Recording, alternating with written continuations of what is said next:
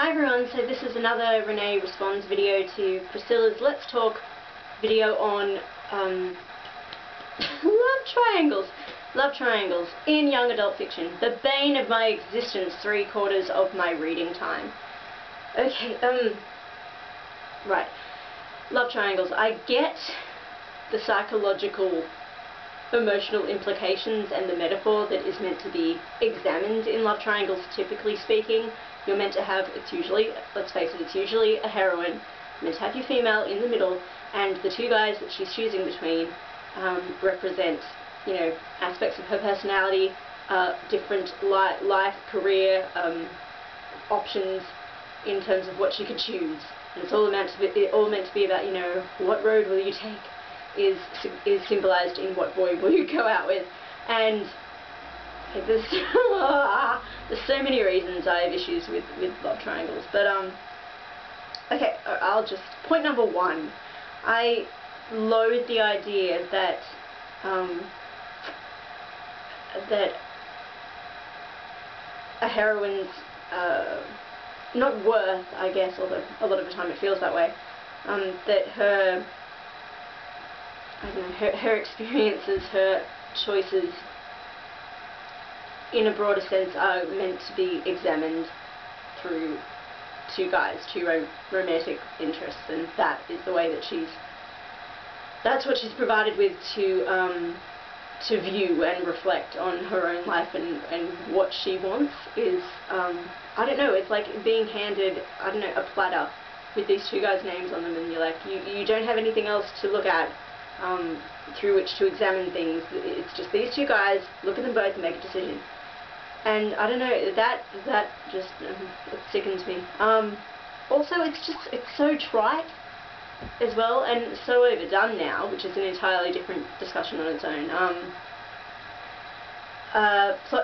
Point number two, as Priscilla very, very rightly said in her video, a lot of the time it feels very superfluous and redundant having a love triangle at all, because it's almost always written in such a way that you know from the outset, or you at least have a very strong instinct as to who the heroine's going to choose. She's usually given the one guy first, and this second guy will come on in. And so you always know that the poor second guy is the third wheel, and the one standing on the outside just trying to sneak back in, and he really doesn't have a hope in hell, because the previously established relationship and romance and flirtation, whatever, is so strong, and there's clearly a bias towards it and a heavier focus on it, all that sort of thing. So it feels like this third guy is just standing here and it's like, why am I here? I don't really need to be here, I'm just going to piss off. So, yeah, that's, the third wheel guys are treated terribly in love triangles. So that's just plain harsh. Point number three, this kind of links into the point I just made, and my rant about series versus standalones.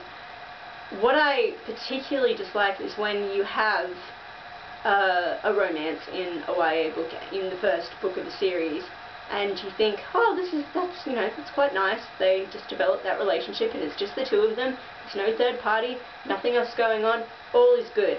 I'm looking forward to reading about the two of you and how your relationship is going to progress. Bring it on. And then along comes book number 2, and along comes this other guy. And it's, it even happened, I was so upset when it happened in Ascendant, the second book in the Rampants, in the Killer Unicorn series, because I really love that series, and I thought, these books are fantastic. They're not suffering from all the things I despise in YA and in romance in YA. It's all good, we're safe. And then the second book came along, and that was its main flaw, was that it did it introduced a second guy, and it was horrible.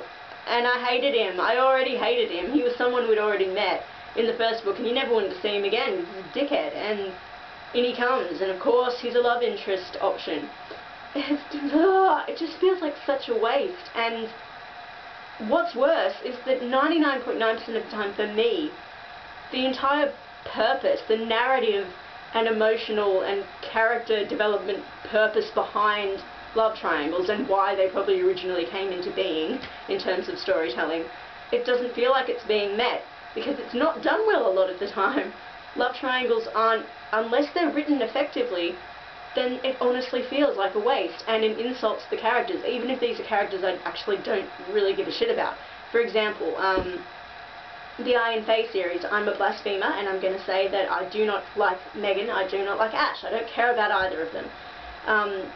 And the reason I feel that love triangle is so insulting is because it's offensive to me because of where it leaves Puck, the character of Puck, all the time. So I'm a huge Puck fan. And I just feel it diminishes him as a personality. It lessens his impact on the books. I think it lessens his friendship with Megan. I just think love triangles really can bring out the worst in characters, and Melina from Melina Pendulum, her channel, she's done a few rants on this kind of thing, and I'm going to try and link them in the doobly-doo in my pants, because she makes excellent points and she articulates them very well. I agree with everything she says. But yeah, I think it can really do a disservice to characters. I mean, I've got that criticism about romance as a tool in YA anyway, but especially romance in love triangles.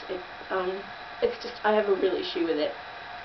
To try and end on a positive note though, occasionally, very occasionally, I read love triangles that have been well done.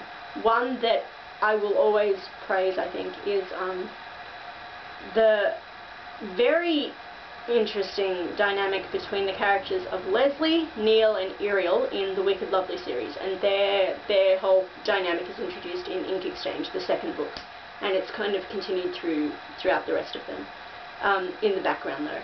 They do, however, there's a short story that Melissa Marr wrote, Stopping Time, it's parts 1 and 2, and those three characters are the whole focus of that. I've yet to read it, but gosh, I want to. Their relationship between the three of them is fantastic. So we've got a girl who has feelings for two guys who have feelings for this girl, and two guys who have feelings for each other, and it's an actual love triangle. The triangle actually works, and it's fantastic. The complexity of it all, and I just find it really interesting to read, and I thought it was very well done. That's a notable love triangle, and good work, Melissa Marr, and it didn't annoy me.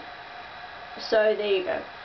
I'm not fond of love triangles, but they're everywhere, and I can't avoid them. I just hope that every time I encounter a new one that it's going to be well written, and I'm going to actually give a damn and not want to skim. But yeah, we can't escape them. They're just so damn popular. And I'll leave that where it is. I didn't word this very well, so I'm going to leave Melina's videos because she's much better at this than me. But thank you again, Priscilla, for this topic, and I hope I haven't angered everybody. Sorry. Okay, bye.